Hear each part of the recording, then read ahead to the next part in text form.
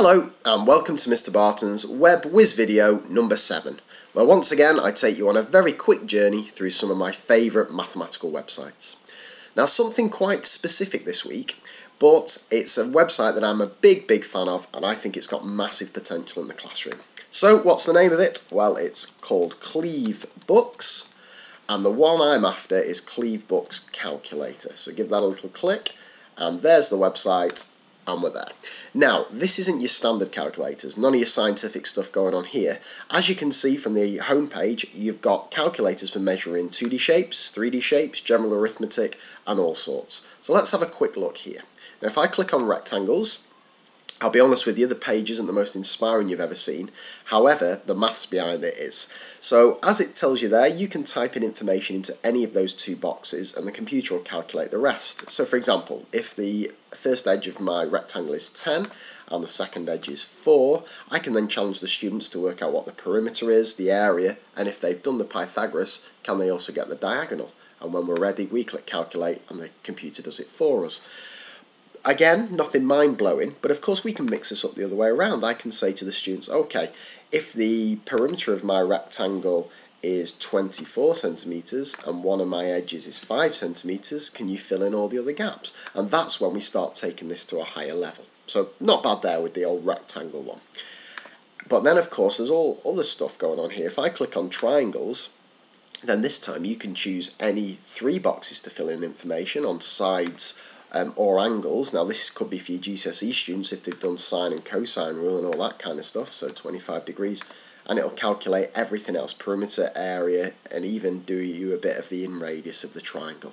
So again, potential there in the classroom to challenge the students to say why is only 3 pieces of information necessary, what 3 pieces of information would work for calculating everything else, and then set the students a few problems. So that's all your 2D stuff. You've also got 3D stuff going on here where we can do a similar thing but with cuboids. If we give the computer 3 pieces of information, so I'm just making up 34 for one edge, 40 for another, and a surface area of 360.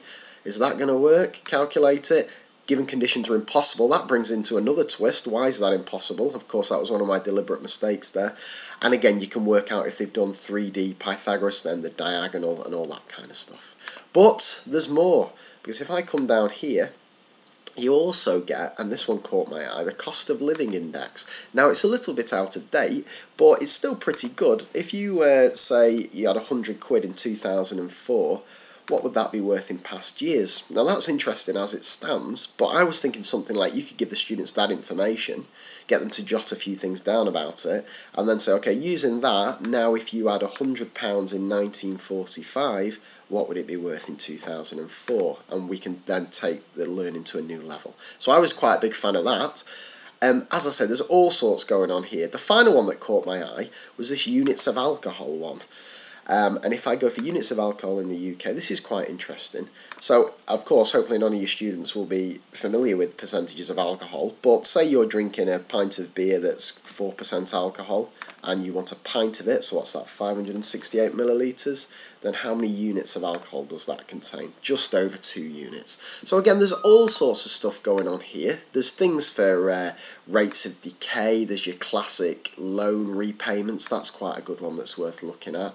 So I'm going to borrow £200, I'm going to borrow, I've got to pay 5% interest, and I'm going to do that over 20 years or something. Well, then I'm actually going to end up paying back 320, and that's quite good to compare to those amazing Wonga websites and all that, where it's like a 7,000% interest, so that's quite interesting.